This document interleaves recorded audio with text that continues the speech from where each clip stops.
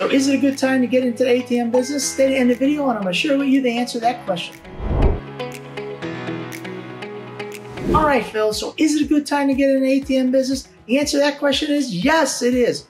Here's the reason why. One of the areas that we place our ATMs are in barbershops. Now, barbershops have made a significant change in the way they do business in the last year. Anybody who was doing business with a barbershop, they were on Venmo, they were on PayPal, they were on a Cash App. Now what's happening is the big boys are clamping down on that, and they're sending these guys 1099s to let everybody know how much income that they're doing. Now this poses a problem. So what they're doing is now they're going back to the way we used to do things, and they're just allowing us to put the ATMs back in the barbershops, and they're very interested in having these ATM business because now they can go all the cash, they can pay their business and run the business they want,